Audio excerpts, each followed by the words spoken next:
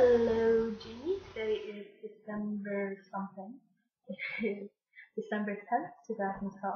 It is roughly, take out the pen again, it's welcome, 12:33 p.m.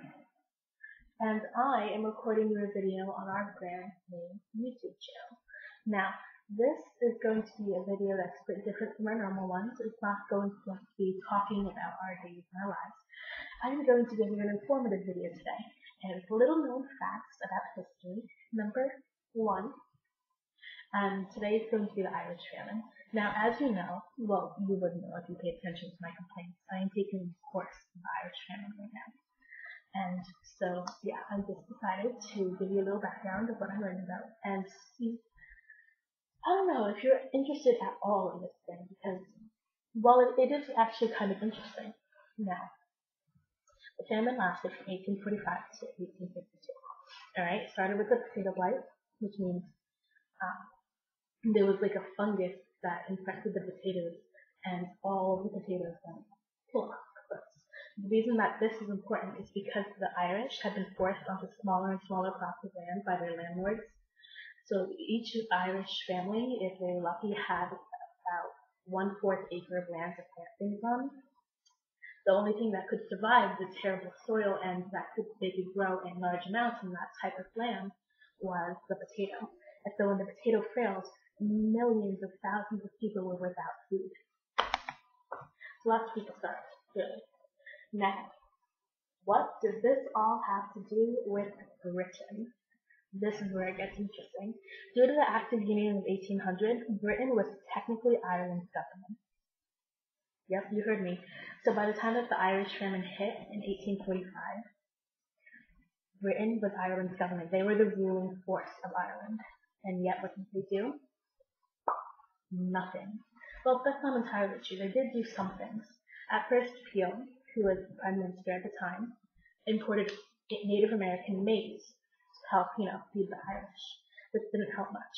He only imported 150,000 euros of Native American maize, and over 3 times that much food had been lost. So, they were still starving, honey. Not only that, but they couldn't process the maize because once they ground it, they found out it had to be ground again, and there weren't enough mills in the first place to do that. So then came the work and the poorhouses. So basically, the British decided that if the Irish were going to receive any relief at all, they were going to have to work for it. So they made them walk a fairly good amount of miles a day, sometimes up to 50, sometimes more than that miles a day. But while they were starving and they were sick, to go work on physical labor, jobs that did not matter. They were literally building roads that led to nowhere. And for compensation for this, they would sometimes receive a couple pence, and that would be what they were expected to buy the food off of. There was nowhere near enough. After the workhouses and the poorhouses shut down and closed, they started making soup kitchens. I believe they started setting up the soup kitchens at the end of 48. Alright? Here's the thing with soup kitchens. They were feeding 3 million people a day. Alright? Because of the soup kitchens, 3 million people a day were getting nourishment. And what did the British do? After about a year, they shut it down. So, that was the end of that. Because of all the death and the dying, and there was not only death due to starvation, there was death due to sickness. There was death because people were so sick and so weak that animals were eating them. Alright? Like, this was not just the general, I'm hungry, I'm going to die. This was, I'm hungry and other things are eating me, and I'm too weak to fight them off. A lot of emigration occurred. They went to Canada, they went to America, they went to South America. They went all over the place just to try to get rid or get themselves away from the negative atmosphere that was Ireland at that point in time. However, some things were completely lost. For instance, the culture of the Irish wake. Now, the Irish wake used to go on for days. It was basically not a series of mourning, but a huge celebration of the person's life. So it would go on for days. There was food, there was music, there was drink. People were happy. They were celebrating the person's life. And when the famine came, there was no food to be had. There was no drink. People were getting sick and they didn't want to be around each other. And so the Irish way things changed from celebrating someone's life to, yep, another person lost. All of a sudden it became a mourning factor. And not only that, but the Irish culture, the language itself, started to become obsolete.